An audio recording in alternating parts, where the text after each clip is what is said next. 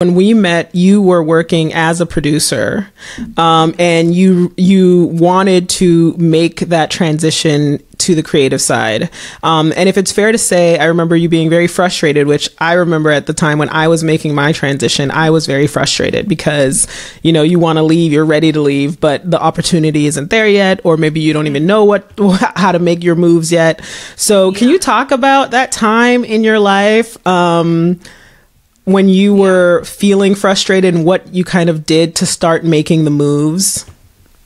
Yeah, you know, I think that the great compromise that I've made in my life was, you know, choosing a career in entertainment, which people will say is like not stable, but choosing the stable job in the career of entertainment, which kind of locked me into 8 years of, you know, being at a corporation, doing a somewhat diluted form of creative because you're working for a major brand, and, you know, having that itch to leave only grows stronger once you realize that, you know, the upward mobility isn't even there at a corporation, or there's a number of factors that just make it more difficult, you know, in that kind of space as a Black woman, even because, you know, I hadn't seen anyone who looked like me in that kind of job there, where, you know, I had a lot of, you know,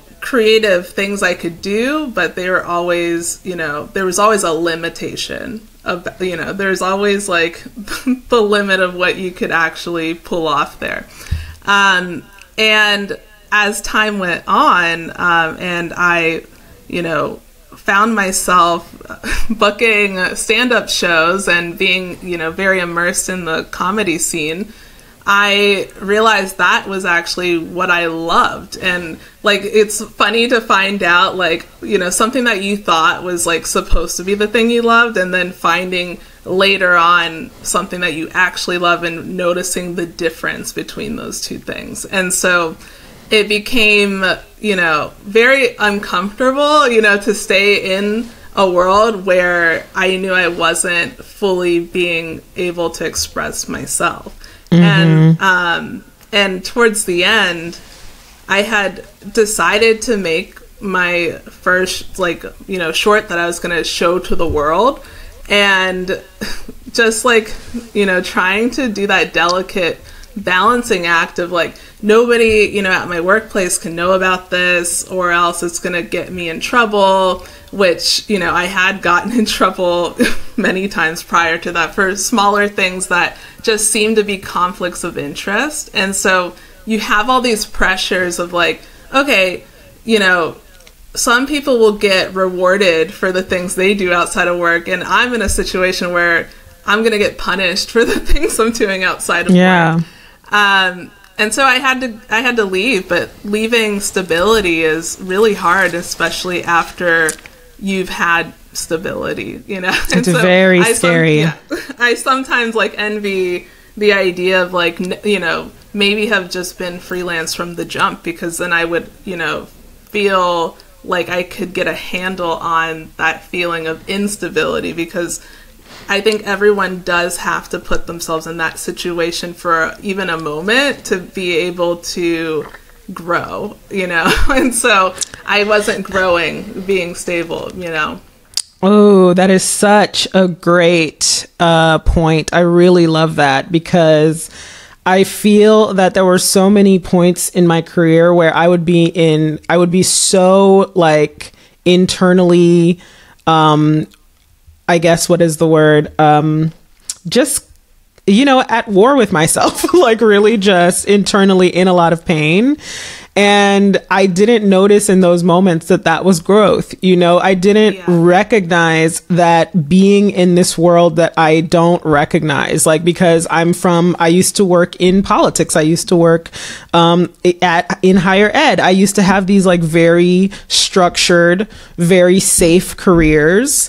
And now I'm in this situation where I'm not quite comfortable.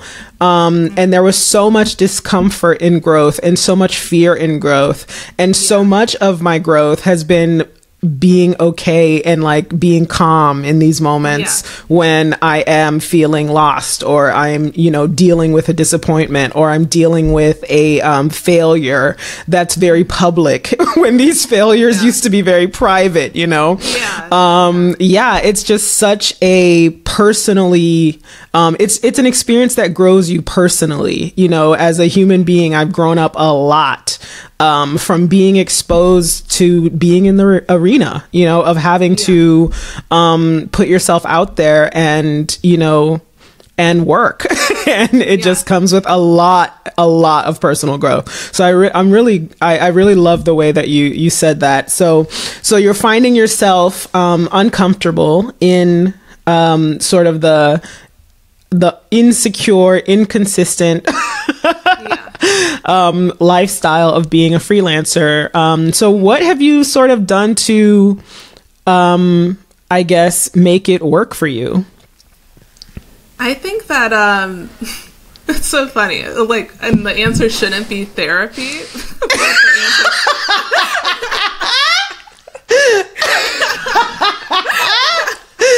That is so funny. So I think that I had pushed off like therapy as like a real necessity